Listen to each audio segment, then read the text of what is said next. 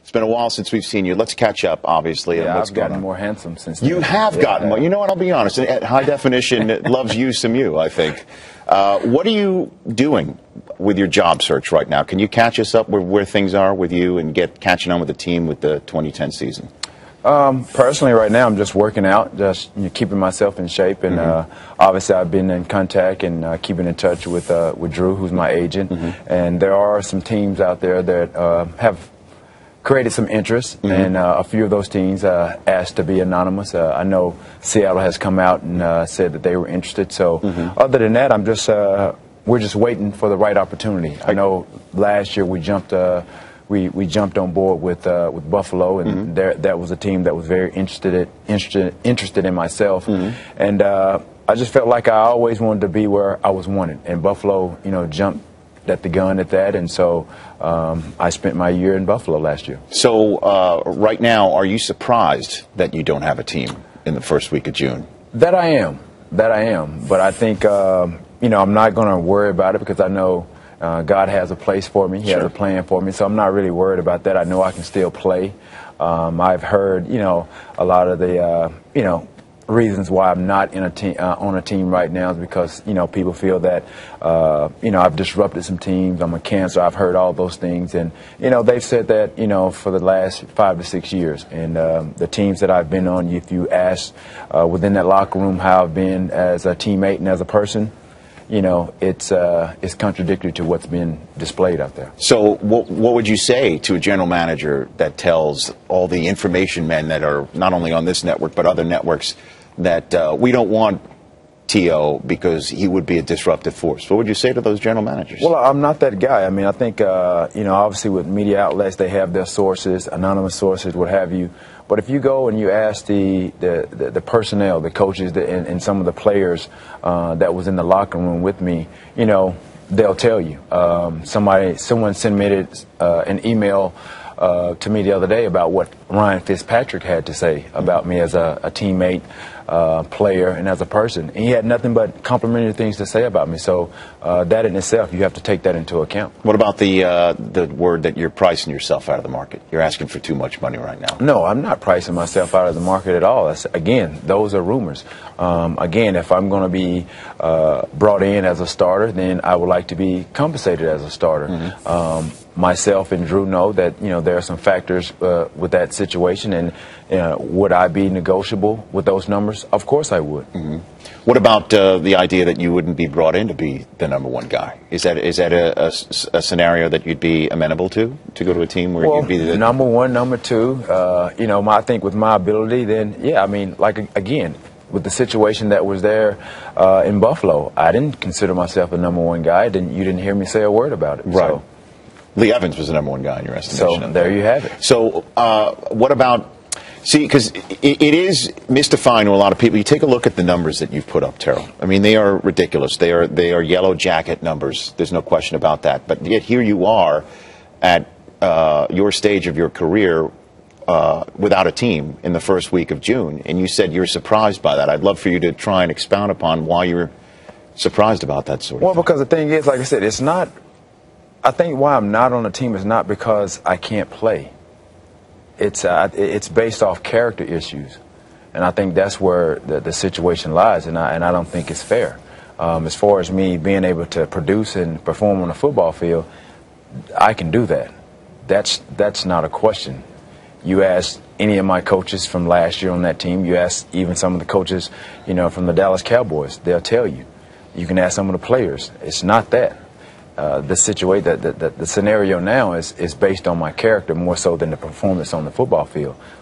Well, the character issues to which you're referring, do you think that there is no base to those thoughts that might be in the general manager's mind? Do you think these are totally baseless, or do you think that there are some instances in your past that you regret that you undertook with some of your teammates or some of your other places that is a chicken now coming home to roost for you trying to find a job right now? Well, I think with some of the situations that have happened in the past, there's always two sides to a story. With those instances and situations that may be brought up, yeah, I can try to defend myself till the cows come home. And again, me trying to defend myself against the media and about the perception of myself is like shooting a ghost. I'm not going to win that. I'm not going to win that battle. But I've always been confident in who I am and what I stand for, and those things that has arisen or whatever. You know, they happen. There are some things that I wish I could have done differently. There are some things I wish I could have said differently. But nothing that I regret. You know, those are the things that happen with football. You know, I'm not a criminal. I'm not any of that. But I know that the things that I do on the football field, they speak for themselves. So again, some of those things in the past, yeah, they were in the past. But we're all in this world, you know, we that say put the past behind us and move forward. How can I do that? Well, I mean, did any of these issues come up when your visit to Cincinnati, for instance? Not at all. None of the, you weren't asked about any of these things by Marvin Lewis and the rest of the crew there? Not at all. They were very pleased with me. I met with Marvin Lewis the first night, and then the next day I met with the owner, met various people up there in the front personnel in the management offices, met with the receiver coach, met with the offensive coordinator. And they were pleased. And, you know, I didn't get off the grounds good until, you know, I got a text message from Drew and said they had already signed Antonio Bryant. So, again, if character was such an issue, I don't think, you know, Cincinnati would have brought me in. Brought you in. So, could you play with McNabb? Could you play in Washington, D.C. with Donovan, you think? Of course I could. And I think what a lot of people don't know is that Donovan and I have, you know, we have squashed our issues. We've talked about them. We've moved on about it. When? Just when you see each other at events at the Super Bowl and things like that? Or did you have like a one-on-one chat at any point? I mean, we've talked. I mean, I have his cell number. He has mine. We text messaged when he got traded and went to the Redskins. Right. I wished him congratulations. And, you know, prior to that, you know, before he got traded, we just participated in Pros versus Joes, which will be airing pretty soon. So it was myself, Donovan, and Antonio Gates competing against some NBA Hall of Fame guys, Olajuwon, Rick Fox, and Kenny Smith. So you had a good time with Donovan. Do you think Donovan could play with you? Do you think he would have a problem? Oh, not a problem, of course. I mean, he already knew his situation prior to being traded, so we talked about the idea of actually playing together. Is that right? So, I mean, that was something that, you know, I welcome with open arms, and he as well. So, you know, if that was a situation to come about and happen, then, you know, we know what we can do on the football field together. So would you, let's say things just transpire in this fashion. You've got to go to a training camp and earn a job. Would you go do that? I don't have a problem with that.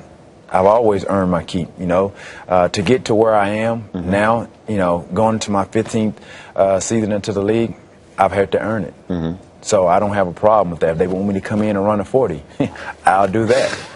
Well, I could give you some pointers on that, T.O., by the way. So that's not a problem. Right. So you are open to any and all possibilities, because a lot of people would think that someone in your position might not be, that you were going to draw the line at some point, and this is the circumstances under which you would take a job. But you... No, not at all. I mean, I think, you know, I say I'm surprised, but then again, I'm not surprised because, you know, I know there's a process, you know, where teams have drafted, you know, players. They're looking at free agents. They have to go through the mini camps, the OTAs, and then eventually into training camp. And there are some things that may transpire. I mean, there's 32 teams out there, so you never know what can happen. So I'm looking forward to the opportunity of wherever I may play. So how do you, last question before we take a break, and we'll talk about other issues in the NFL, including your reality show on VH1 that's coming on July 11th.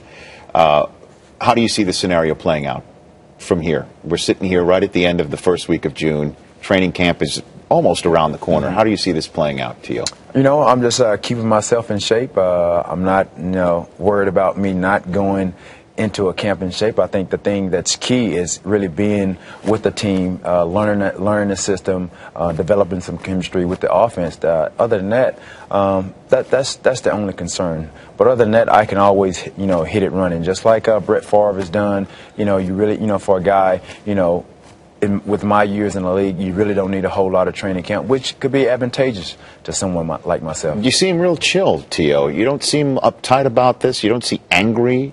You don't seem anything like that. Not at all, because I know, you know, God is in control of all of this. No matter what has been said out there, you know, I know he has my back, and I'm in his hands, so I don't worry about that. Terrell Owens is here in the flesh on NFL Total Access. Where you been, man? It's been 6 years. You saw that. I mean, I look like Jared Allen with a mullet since the last time you were in here.